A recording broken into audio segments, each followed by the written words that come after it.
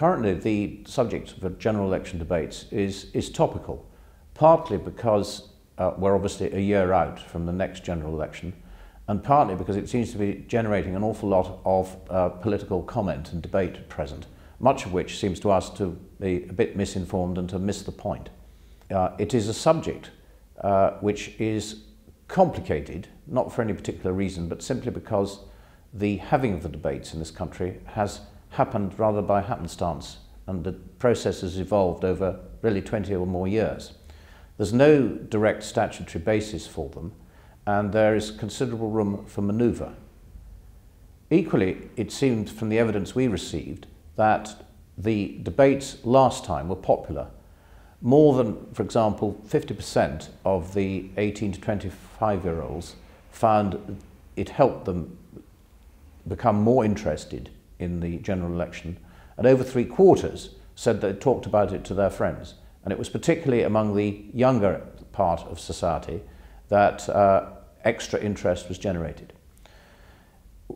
It seems to follow from this, and from a recent ITV poll, that the public as a whole is expecting the debates to happen again.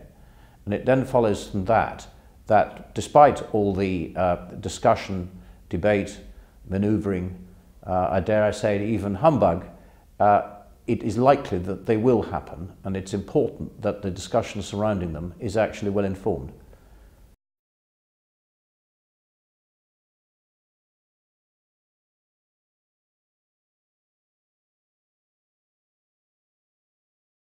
One of the interesting characteristics of these debates, unlike, for example, party political broadcasts, is that government really has no role in their evolution or in the present system, specifically in respect to them. And this is because the debates have, in this country, been propelled by the broadcasters' view that they make good television, and at the same time they will help inform the public. So that it's no good us making recommendations to government when we recognise that at present the government plays practically no role in their happening. And secondly, the system that has evolved seems, on balance, to be working quite well. And so it provides, it seems to us, a suitable basis for proceeding into the future. There are a number of points which seem to us to arise from last time's experience, but we're extremely conscious that these are matters for the broadcasters, who are responsible to their regulators. And if you believe in freedom of the press, it's not for us, the politicians, to lecture the broadcasters on how things should be done.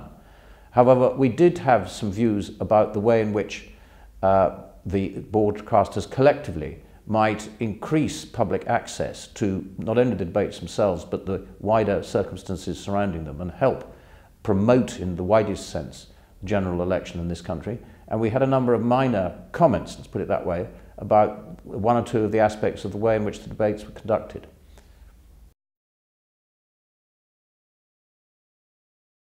Well, the short answer to that is nobody can be absolutely sure. We shall see how events roll out. But as we've commented, it seems to us that the public is reasonably clear it would like to see the debates take place. However, this is a matter, as I've said earlier, for the political parties involved, the broadcasters. There's some big questions currently being aired about who should actually take part.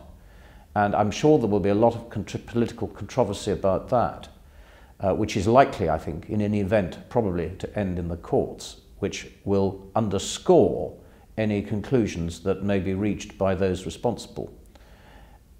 What we do think, though, and I'd like to emphasise this, that on balance, the approach that the broadcasters adopt, and have to adopt because of the legal framework within which broadcasting is set, towards making decisions about who may participate and so on, are essentially sensible, sound and reasonable.